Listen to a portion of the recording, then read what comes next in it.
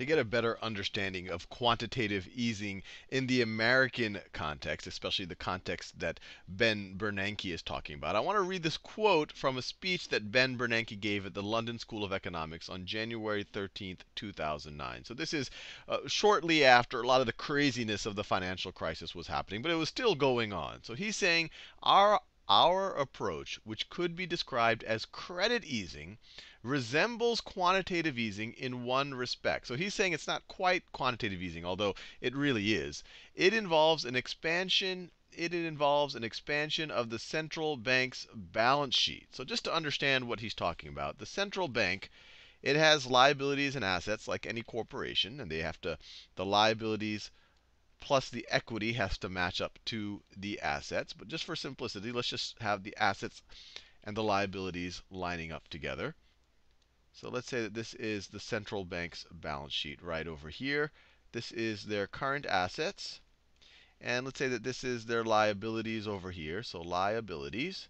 And then this is their equity. Although the Federal Reserve's equity is a little bit strange. It's not like traditional equity that they get all the excess profits and all of that. All the excess profits actually go to the US government. But when the Fed prints money, what they literally do is that they create offsetting liabilities and assets. So when they print money, so literally, let's say that they're printing some money right over here. So that's money that they're printing. So this is literally, there would be Federal Reserve notes being created. So these are notes, which are essentially dollar bills. So these are dollar bills right here being printed either physically or electronically.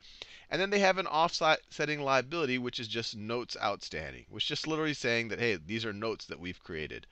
Notes outstanding is the other side of the balance sheet.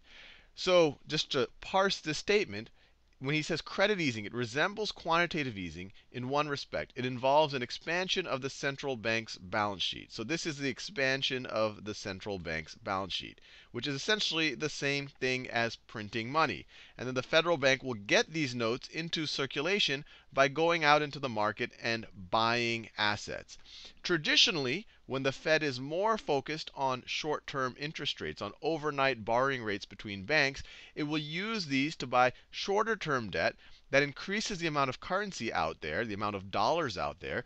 And so it'll lower the interest rate for people buying and selling dollars, or I should say borrowing and lending dollars, not buying and selling. Borrowing and lending dollars. The overnight rate for banks will go down because there's more dollars out there. The cost of borrowing them will go down. And that's normally what the Fed is concerned about. And they're saying, look, quantitative easing is just this idea of expanding that balance sheet. Let's keep reading. However, in a pure quantitative easing regime, the focus of policy is the quantity of bank reserves, which are liabilities of the central bank.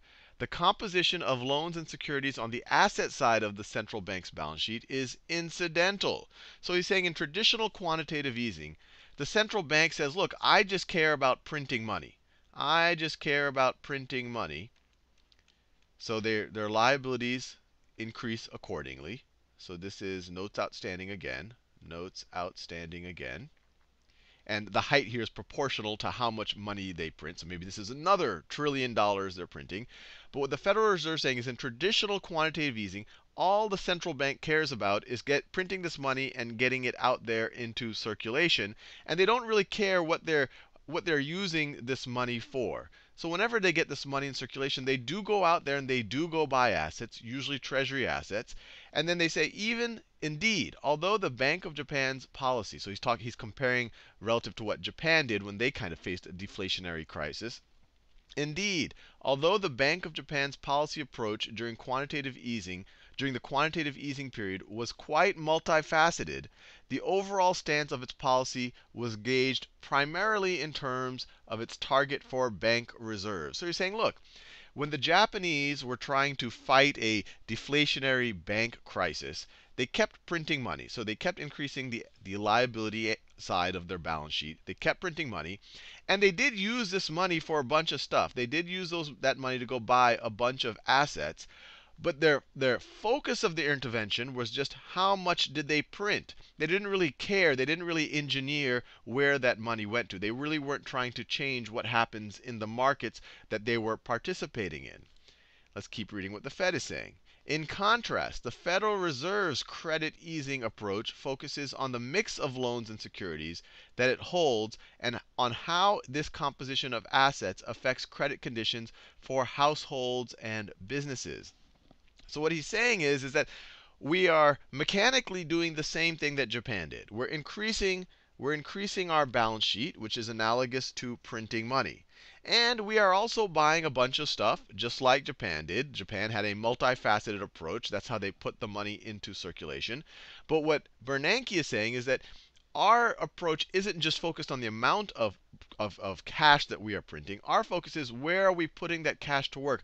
How can we use this cash that we've printed to kind of provide liquidity to ease up things in certain parts of the economy. And to understand what he's talking about, let me draw a yield curve right over here.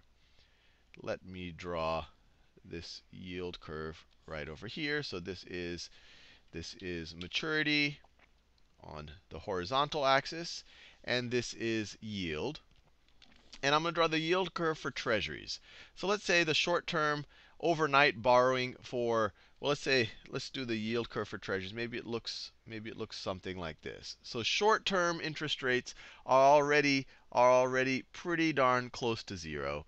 And maybe, this is some, I don't know what percentage this is. Maybe this is like 4% or something. It's not accurate, but just gives you an idea. So this is the treasury yield curve. This is the treasury yield curve. Now you could also have a yield curve for other types of debt. Maybe you have AAA corporate debt, so very safe corporate debt or perceived safe corporate debt, but it's not quite as safe as US Treasuries. So maybe that its yield curve might look something like this. Maybe its yield curve looks something like this. And this difference for any maturity, so maybe this is 10-year debt right here. This difference between this AAA corporate debt and the Treasury, that is the yield spread. And maybe the Fed is able to, through interventions, at first they're able to print money. Normally they buy shorter term debt, but maybe they start buying longer term Treasury debt. Maybe they buy longer term Treasury debt, and maybe that helps get the yield curve for longer term Treasuries down a little bit, helps bring it down.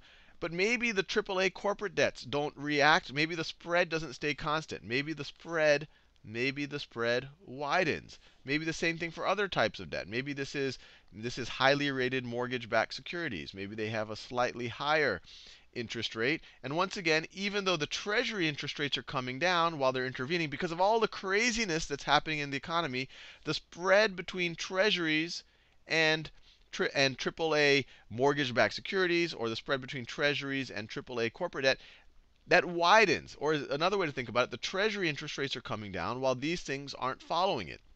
So what Ben Bernanke is saying is like, look, we are doing quantitative easing, that we are printing money, and we are using that money to go buy things in the economy, and we're increasing the amount of cash that there is in the economy.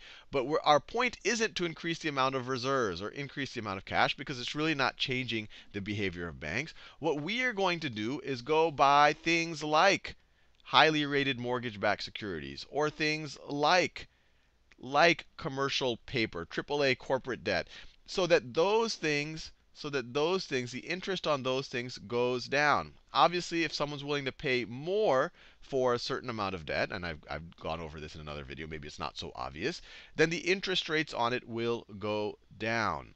And so what they're doing is, what Bernanke is saying is he cares more about what ends up on the asset side of the Fed's balance sheet, because it takes these dollars that it printed and goes buys other stuff, and it wants to put some mortgage-backed securities over here. It wants to put some AAA corporate debt over here, and maybe it also does some longer-term Treasury securities or whatever else.